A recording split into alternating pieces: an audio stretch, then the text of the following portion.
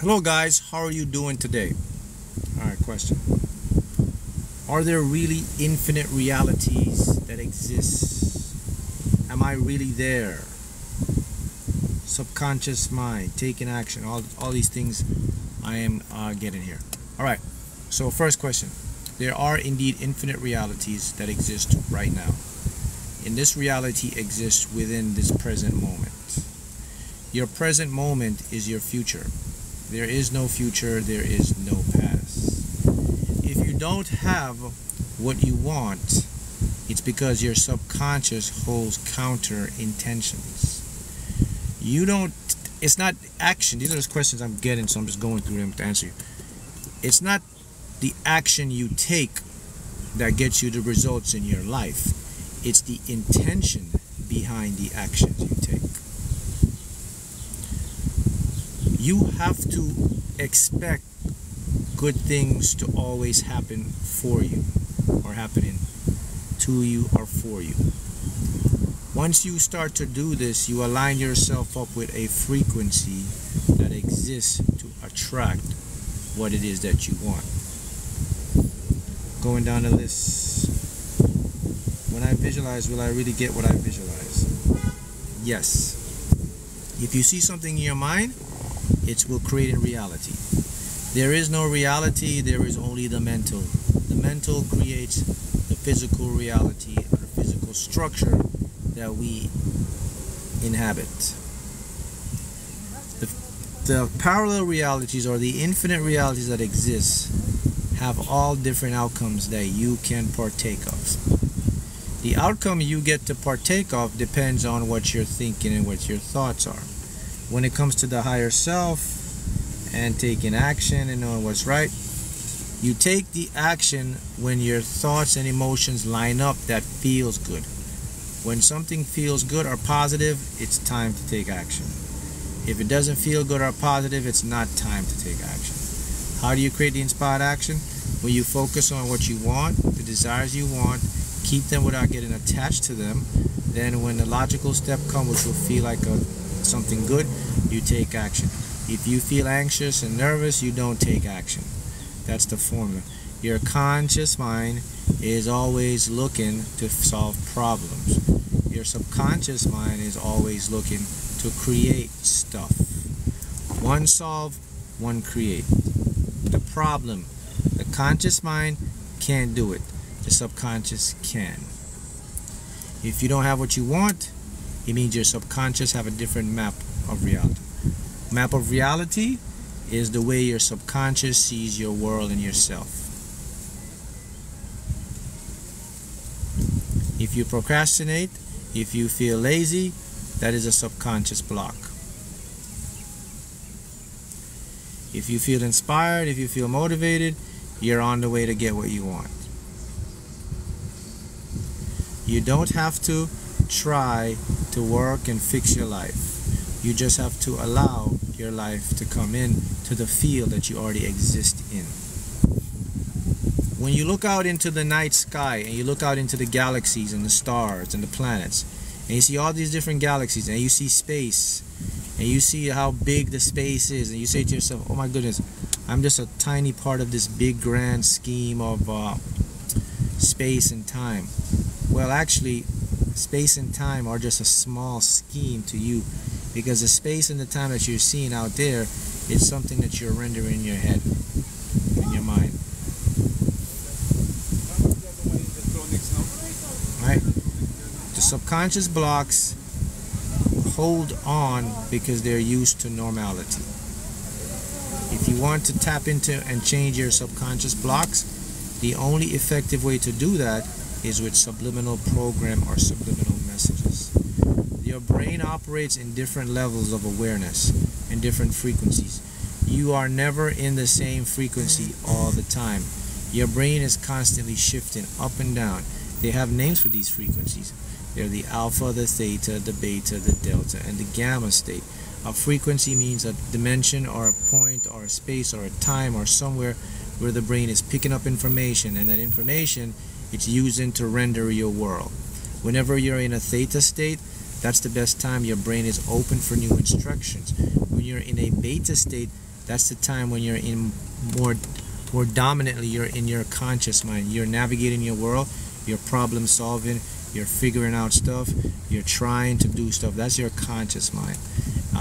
You want to really understand these different frequencies so that you can take the action to fix them, to know where you're vibrating, to know where you're. When you're creating stuff or manifesting things in your world, you have to do energy checks. Energy checks are always stop, listen, feel, sense your body, sense your emotion, sense the environment, then move on. You can calibrate and you can shift. Most people are on autopilot frequency. They are just being tuned by the world, the matrix, and their subconscious that's usually in a negative program state. Okay? Whenever you start to check your energy level, then you can adjust it. How do you adjust your energy level to what you want? What are the things that makes you feel good? What are the things that inspire you? What are the things that motivate you? Anytime you get into that state of your wish fulfilled or your dream or you see your desires, you will shift your energy into a state where it is calibrated for your success. See how that works? What does it mean when you have an ongoing feeling that you're going to win the lottery? You're going to win the lottery. Anything you have a feeling and you're taking the steps towards doing it, it will manifest for you. You have to separate physical reality from mental reality.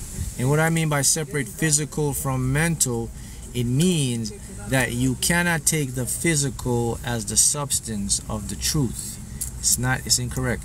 The substance of the truth is the mental. In the mental world, in the mental reality, that's where the truth exists. It's in your consciousness, it's in your brain, it's in your mind, it's in your thoughts. That creates the physical world. So a lot of people think that the physical world is the end and one all stuff. It doesn't work like that. The physical world is a residue from the mental world. You understand that? So more people should live in their minds. When I mean live in their minds, they must be more cautious, they must be more thoughtful, they must be more deliberate in what they are thinking. They have to start to take action in their head and choose thoughts or choose thinking that will make them feel good, that will make the universe give them what they want. The universe will give you what you want based on your thoughts and your emotions.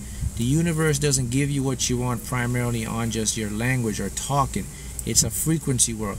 Language coupled with the emotions and the thoughts can influence the universe. Your language influences more of your subconscious mind. Your emotions and your thoughts influence the bigger picture, which is the field where all the information comes and translates to the subconscious mind. Right? Body parts, cellular level, if you change your eye color, change your growth, any of those things can be manifested based on a belief. If you believe it without any doubt, you create the placebo effect and the cells in your body will change and adjust. So yes, you can change your eye color, your bone structure, anything, because those are all made from a cellular level. Anything that has DNA in it, you can change it. DNA changes every time. It's called mutation. Your environment can affect your DNA. Anything can affect your DNA. Mutation, cell gene mutation. So if anyone wants to change any part of their body, you can do it. The only but is how strong is your belief. And listen, let me tell you something about this. It means for you to do this, you have to believe without any doubt. 1 ounce of doubt ain't gonna work. Okay? Everything has an instruction and a code in it. Your DNA from the consciousness already pre-programmed by you, for you, from your authentic self. Do but by visualizing. Everything comes into the world through visualization, through an imagery, through a set of ideas, thoughts. How can you believe without doubt? That's a great question. The answer is you just got to do it. You think about it. How do you believe without doubt? I'll give you a clue. Visualize. The more image, the more you can see it in your head, the more you can convince your subconscious that it's true. Or just go right to the deal and just say, hey, I'm going to believe this and I'm not going to have any doubt. And then convince yourself. That's how you believe something without a doubt. It takes practice, it takes repetition. If you have any doubt about what you can do, it is going to affect your manifestation. Doubt hinders and slows down the progress to create what you want. The best way to overcome doubt is with images. Images in the mind. If you can see images in the mind more times, all the time, over and over, it will eradicate your doubt. If you can see yourself in your own head, having and doing what you want, it will eradicate your doubt. And the reason it will eradicate your doubt, because all the doubt, all the disbelief, all the belief, all the faith, all the abundance, all of that is stored in the subconscious mind. And the subconscious mind primary language, just like we have language, we have English, Spanish, whatever, your subconscious primary language is images. If you can force an image all the time, as much as you can, your subconscious will accept that image as a map of reality. So that means if you have doubt about not being successful, if you can see in your head of being successful more often, it will eradicate the doubt of not being successful and replace it with being successful. Then it will go to your conscious mind, give your conscious mind some solutions, 10% solutions. Your conscious will work with your subconscious. That is called alignment. When you're in alignment, you manifest desires. That's how it works. Are you getting this? There is no such thing as karma outside of this dimension. Karma cannot carry over. Karma only works in the dimension you're experiencing. Cause and effect, what you put out, you get in. Okay? Those are the gems that I will leave for you today to manifest and take your life to a new level. See you next time.